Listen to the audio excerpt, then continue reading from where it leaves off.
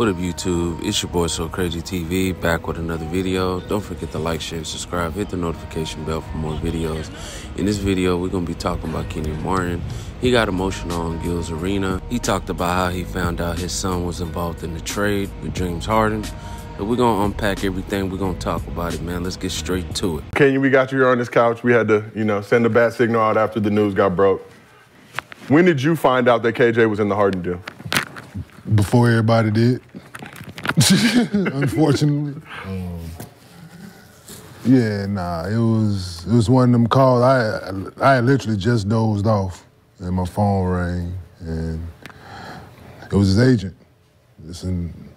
I heard something in his voice. I'm like, yo, what's up?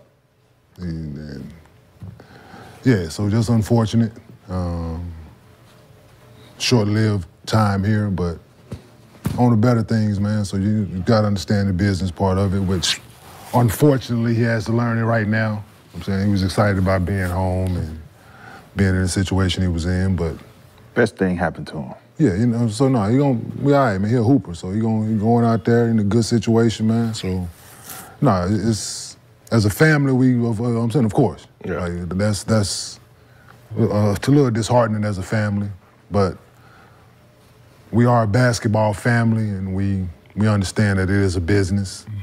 So, it's on that regard, it's hit home like tough, but to be able to comfort him in his moment when he was, I'm saying, just like why, but it's a good thing for him. It's a good thing basketball-wise. I think going into a situation where he can get more minutes than he was getting the first 3 games of the season.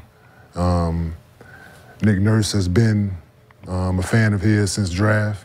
They really liked him in the draft. So, so I'm excited for him. And how hard is it, though, as a father? Like you said, KJ back home, you got him close by. Yeah. You're able to pull up, the games and really be able to support him. How hard is it as a father to see your son traded? Oh, it's you, because I never dealt with it as a player, for one. Besides, it was about the money, but not 3 games into the season, or not, what I'm saying, no shit like this. No, but it's having to wake your wife up and tell her this. You know what I'm saying? Yeah. Like, having to break this news to the little ones, they're excited when KJ come by. So it's that people don't understand, you know what I'm saying? So it's hard to put into words without being emotional about it. Yeah. That's a good thing, man. That's really a good thing, and I'm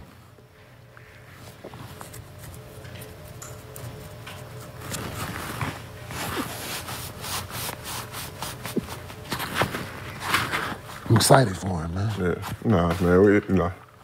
that's the thing. We talk. He has a great relationship with his son, man. You could tell, man, he's involved, and that's great as a father. And he also talked about how the young ones, his little brothers or, his little family members, they're going to miss him. They look up to him like he's a role model, you know what I'm saying? And that kid's good, man, and Kenyon talks highly about his son, well respectable. And it was kind of sad to see, but KJ is going to have a good role with the Sixers. He's going to have more minutes. He's going to get on the floor more. And he plays just like his dad, active. He shoots better than his dad, though. Definitely, he's a better shooter.